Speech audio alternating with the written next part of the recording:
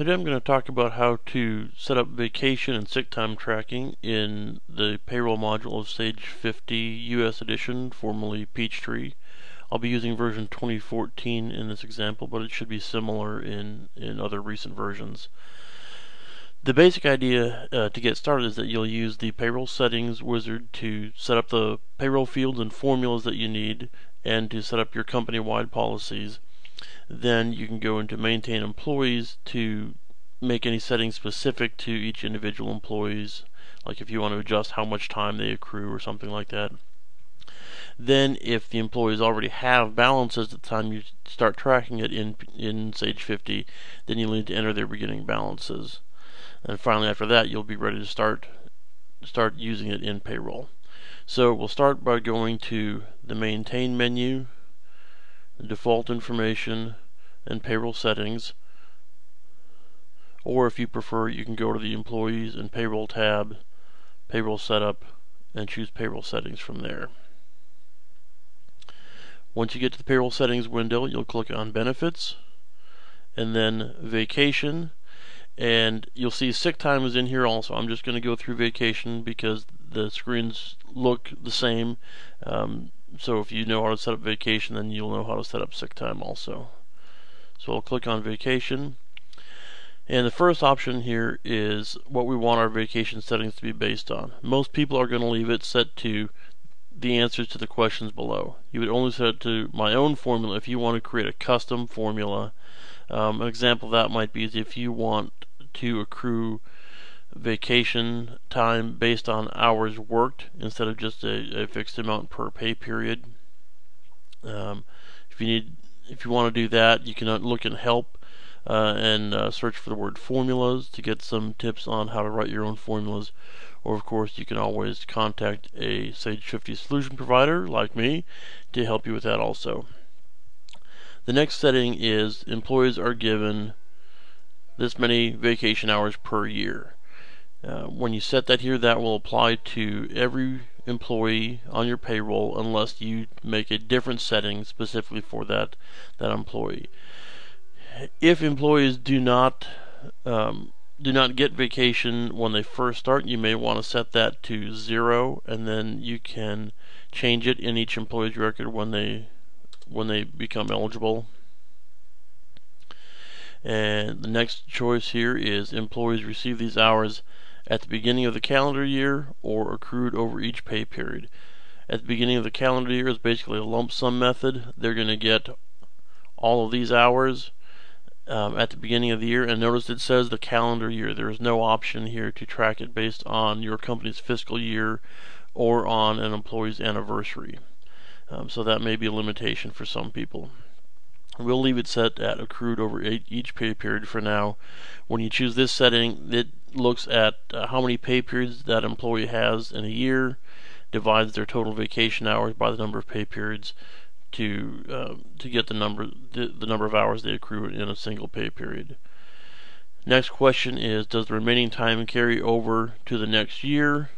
Pretty straightforward, yes or no. But again, remember that is based strictly on a calendar year. That's the only option. And then the maximum number of vacation hours an employee can have at any time. That mostly applies to people who allow vacation time to be carried over from year to year. Presumably you'd be smart enough to not give an employee more hours than they can have using a lump sum method. And you can just leave that at 0 or blank if you don't have a maximum. So then you could click Next if you want to go on to sick time.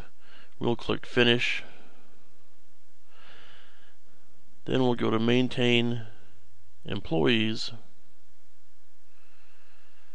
and we'll just bring up our first employee. We'll go to the vacation and sick time, and we'll say that this employee has been here a while, so instead of getting 80 hours or 2 weeks of vacation per year, she gets 120 hours. So that's how you can make changes to individual employees that don't follow the company-wide policy. So let's save that, and we'll go back to the General tab here, and this is where we can set up beginning balances. If employees already have balances at the time you start tracking vacation and sick, in Sage 50. So you'll click on that button. You can choose an employee right there. At the top, you'll put the date. This will be the date at which you started tracking vacation or sick time. So we'll just say it was January 31st, 2014, since that's when the year that our sample company is in. Then we would come down here to vacation remaining, and we'll say that she had 20 hours at that time. If you wanted to, you could also fill in an accrued and taken amount, but the remaining is all that will really be necessary for the calculations to work right. So I'll save that, and then you could go through each employee and set up their balances. We'll close that and save her changes. Now you'd be ready to do payroll and track vacation and sick pay. So we'll go into payroll entry, and we'll choose our employee that we set up.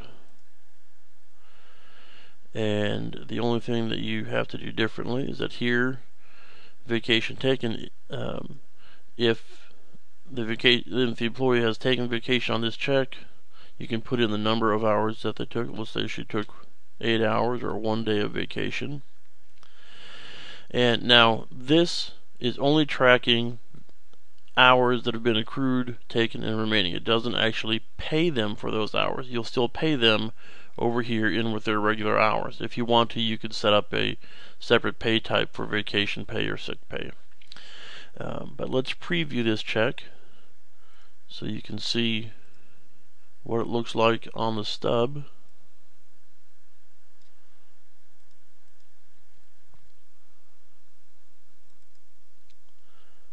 So you can see here you've got the vacation accrued, taken, and the net remaining for this check.